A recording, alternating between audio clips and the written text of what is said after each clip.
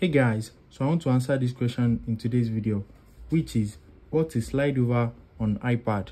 So if you don't know how the slide over feature works on your iPad, let me explain it to you. So the first thing is open up your settings and you need to scroll down to multitasking and gestures. Once you click on it, make sure split view and slide over is selected.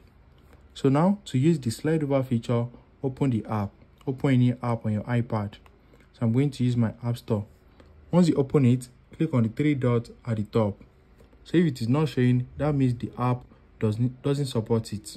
So click on the three dots and select slide over. So now it's going to open in the side of your iPad. So you can now open another app. Once you open another app, now the slide over app will show. So if you want to hide it, you can just swipe up like this and it's going to hide. So it's going to show in the corner of your iPad. So if you want to bring it out, you're going to see it in the corner like this. So and just swipe from any corner. So you can also open multiple apps in slide over. So let's click on these three dots and select slide over. So let's open another app again. Let's try Apple Music. So now to see all the apps that you have in your slide over, you can just do like this. As you can see, these are the apps that we have in slide over. Another way to check it is to swipe up like this. And now once you swipe up, just scroll like this. So you're going to see the slide over apps right there. So these are the normal apps that you've opened and these are the slide over apps.